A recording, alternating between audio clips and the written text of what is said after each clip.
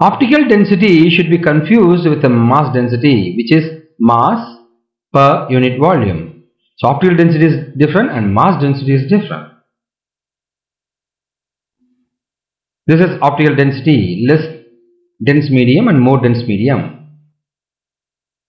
You can see it here.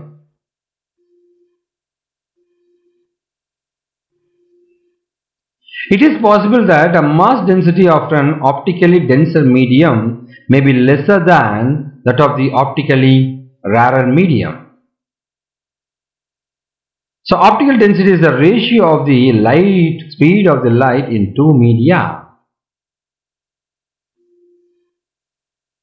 I am trying to show the refraction technique used in viewing the stomach in medical field.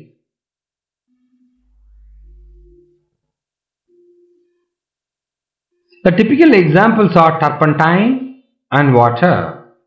Mass density of turpentine is less than that of the water, but its optical density is higher.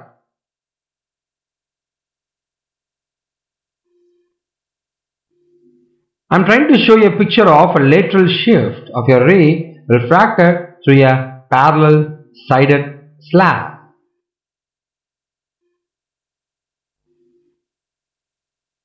You can see the ray is incident here and it is refracted here, and it is incident here and it is refracted here.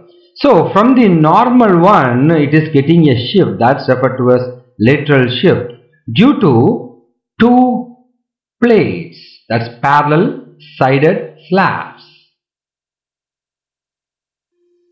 This one and this one. This is a slab. If N21 is the refractive index of the medium 2 and N12 is the refractive index of medium 1, this can be medium 1 and this can be medium 2. With respect to medium 2, then it should be N12 is equal to 1 divided by N21. It also follows that if N32 is a refractive index of medium 3 with respect to medium 2, then N32 is equal to N31 into N12, where N31 is a refractive index of medium 3 with respect to medium 1.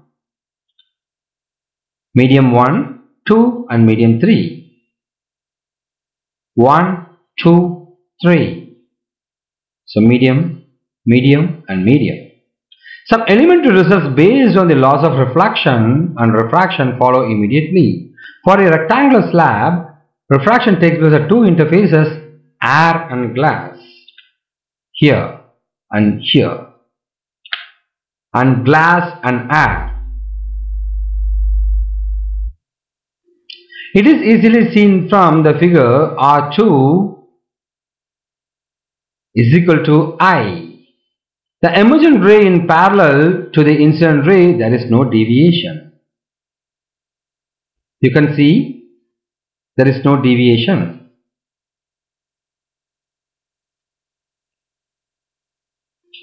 But it does not suffer lateral displacement shift with respect to the incident ray. So this one and this one is in parallel. The only thing is like it is having a lateral shift. Another familiar observation is that the bottom of a tank filled with water.